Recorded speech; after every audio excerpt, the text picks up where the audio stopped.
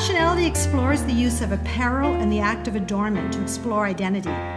Whether presented ironically, as seen in the works of Kent Monkman, which is just on the other side of this wall, and Laurie Blondeau, deconstructed by Barbara Pratt and Kathy Daly, or offered as an alternative to mainstream fashion, as envisioned by Natalie Pershvitz and Nicole Dextrous, the ways in which artists use dress and undress contribute to an understanding of what it means to be woven into Canada's national fabric.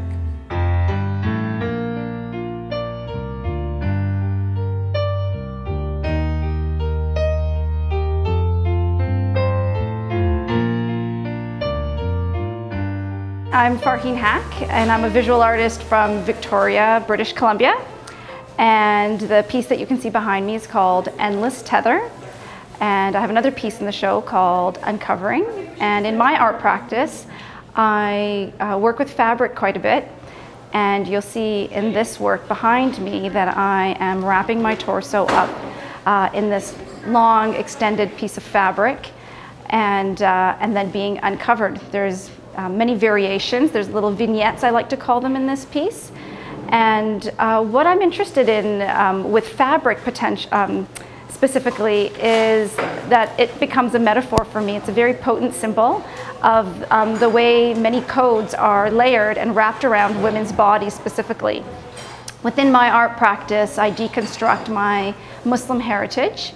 Growing up as a Muslim Canadian woman, I had lots of rules and regulations sanctioned upon my body. And so in my art making, I make sense of those and I deconstruct a lot of the codes and sort of social mores that were placed upon me.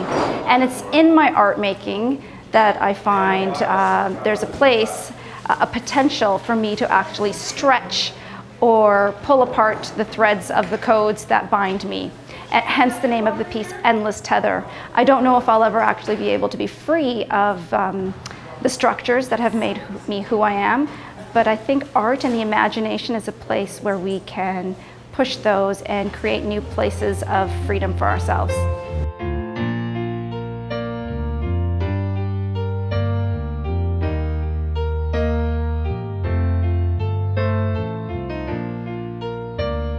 My name is Barb Hunt, and I'm the artist that created this piece. It's called the Root Dress, and it's made out of steel, which I cut by hand with a plasma arc cutter. Very complex piece of machinery with very hot flame that cuts out quite accurately. And I did this series of work to show the strength of women, that sometimes we may seem soft on the outside, but we're like steel inside, right? Yes. Yes. And my father was an agricultural economist, and so I think that heritage and that history of farmers made me think about what goes on under the earth. So this is the root, and I learned that roots, when they hit a stone in the soil, they don't stop, they don't try to break the stone, they grow around it. So I love that metaphor. The dress is also related, of course, to women, and I'm interested in women and women in the domestic environment. So this is related to the apron series that I collected. I call them see-through aprons. They're transparent aprons that housewives wore back in the 1950s to kind of dress up their clothes. And I made some of my own to look like 1950s aprons, but they're a little bit subversive. They have some unusual imagery in them. So the challenge is to look at the aprons, figure out which ones are really from the 1950s and which ones I made that have a little bit of subversive ideas in them. I also have done some work about war. I'm very much against war, so I express that through my art. And I have two pieces here. One is a wreath that is made out of fabric from a uniform from the Congo, and it's in memory of women and children who have been hurt by war and damaged by war.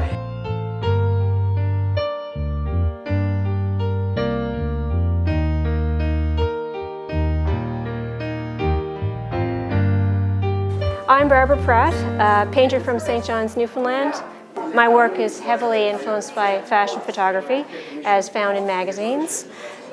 These particular images reflect a sort of an interaction between somebody looking at a fashion magazine and the models that they find in the magazine. They're looking at fashion magazines and they're saying, oh my God, she needs to gain some weight. Or, oh my God, she's so skinny. Or, who would wear that? Or, she is so beautiful, I wish I looked like that. I wish I could own that.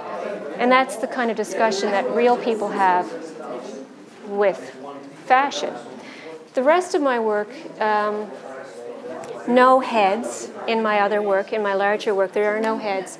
And that is primarily because I'm not talking about the individual here, I'm talking about fashion as it relates to what we say about ourselves. All of these people could be anybody. In reality, if you saw who these people were, you'd recognize them. They're famous models. But I'm not painting them. I'm painting a female body with beautiful clothing.